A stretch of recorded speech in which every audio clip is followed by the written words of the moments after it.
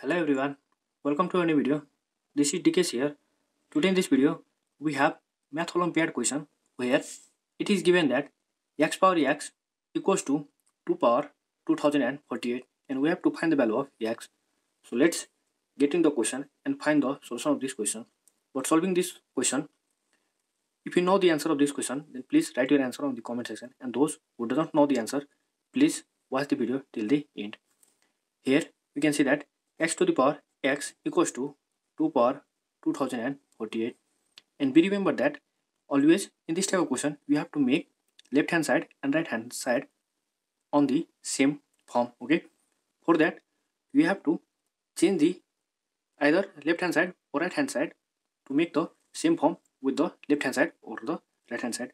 For that, here we can see that 2 power 2048 we can manipulate this term to make the same form on the left hand side.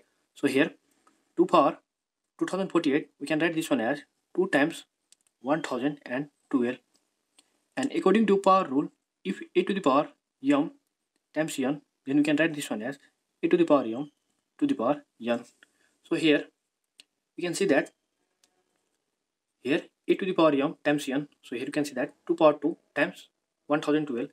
So according to this rule, we can write this one as 2 power 2 to the whole power 1012, and 2 power 2 it is 4, and 1012 it can be again manipulated as 2 times 556.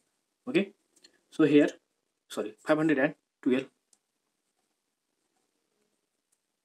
So here again we can apply this rule, that is 4 power 2 to the whole power 512, and 4 power 2 it is 16, and we can see that 512 it can be again manipulated as 2 times 256, and again we can apply this rule here, that is 16 power 2 it is 256 and to the power 256.